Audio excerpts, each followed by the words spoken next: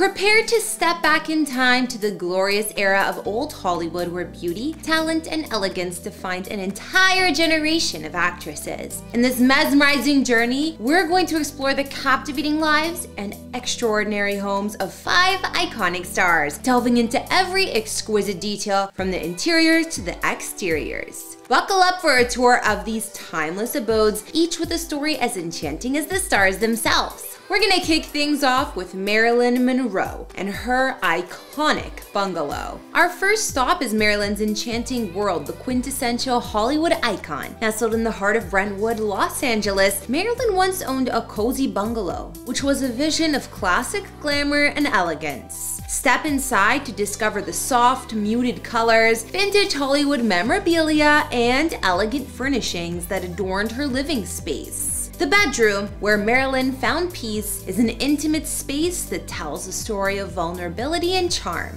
In 1962, Marilyn Monroe acquired the 1929 Spanish colonial hacienda for $77,500. Imagine that. Houses were actually that price. Anyways, this was shortly after her divorce from playwright Arthur Miller. Despite having resided in an impressive total of 43 residences throughout her life, this was the very first property that she personally purchased. The allure of this residence, a 4-bedroom, 3-bathroom abode, is clear. It was famously referred to by movie producer and neighboring resident Rodney Lieber as one of the most renowned houses in the world in the LA Times. Situated on half an acre within the renowned Brentwood neighborhood, the property features a generous swimming pool and a thriving citrus orchard. Tragically, it was also the location where Monroe was discovered deceased at the age of 36, 6 months after she had moved in due to an overdose of sleeping pills. Next, we'll visit the timeless beauty Audrey Hepburn, celebrated for her grace and style.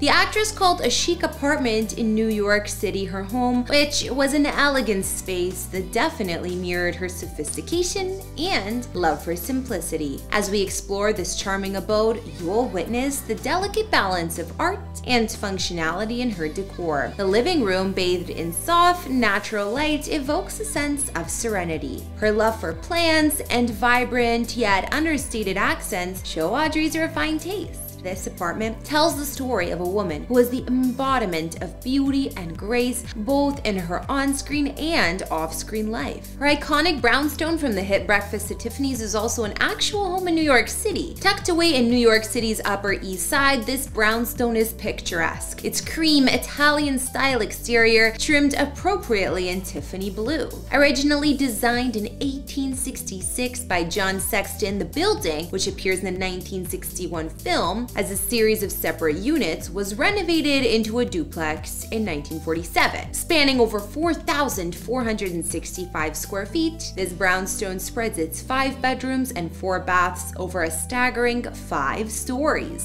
Inside the home is the embodiment of New York glamour. Gold accents and mini chandeliers throughout the home are positioned alongside sumptuous white couches and fireplaces for an old-world feel. Our journey now takes us to the lavish villa of Elizabeth Taylor in Beverly Hills. This extraordinary residence was a testament to her opulent lifestyle and charm. As we stroll through the meticulously landscaped gardens, we'll feel the grandeur of this estate. The Mediterranean-inspired architecture, with its ornate details and sprawling rooms, captures the essence of her larger-than-life personality. Elizabeth lived in many homes, but I'm sure you would too if you were married 8 times. This gated estate in the hills she shared with her second husband, Michael Welding, was purchased by the couple in 1954, and they proceeded to raise their 2 sons here until their ultimate divorce. The 1952 built home sat on 2 acres of land with 6 beds and 7 baths inside, as well as sweeping views of downtown LA, the Pacific Ocean, and the valley below. The mansion covered over 7,700 square feet, featuring a large car park, open patio, fountain courtyard, 4 fireplaces, art studio, atrium, maid quarters, and much more. Our next destination is the stunning home of Ava Gardner, tucked away in the lush hills of Nichols Canyon, Los Angeles. This oasis was a retreat from the glitz and glamour of Hollywood, a tranquil haven for Ava. Each room in this home is a work of art, telling the story of an extraordinary woman who found solace in the simplicity and tranquility of her home. In 1948, following the dissolution of Ava's first two brief marriages to Mickey Rooney and bandleader Artie Shaw, and before she went on to marry Frank Sinatra in 1951, the stunning actress decided to put down some roots in this home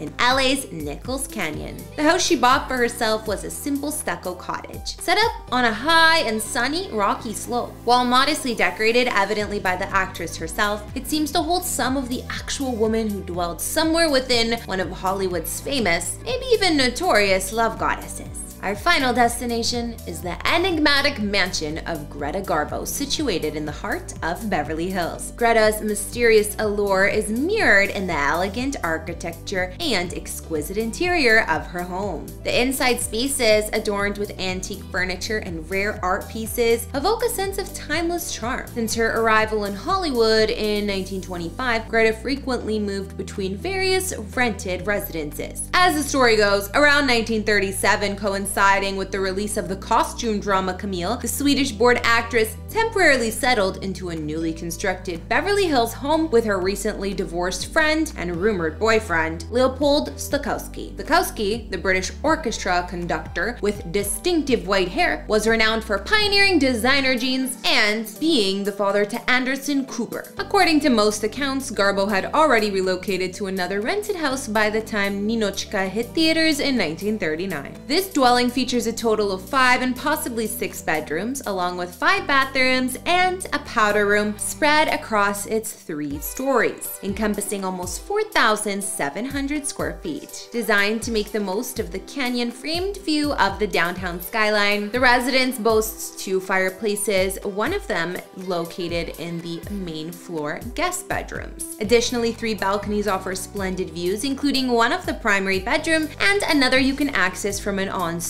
office bedroom situated beneath a private staircase leading from the street level to car garage. As we wrap up this special journey of the one-time homes of these old Hollywood stars, we can see the legacy they left behind. These houses are not just structures, they are the reminder of an era of timeless beauty, elegance, and charm, where legends of the silver screen found their own personal havens. Each home carries the stories enchanting as the stars who once graced them. Did you have a favorite old Hollywood pad? Let me know in the comments below. Don't forget to hit subscribe and turn on those notifications so you never miss a video. I'll see you all next time. Bye!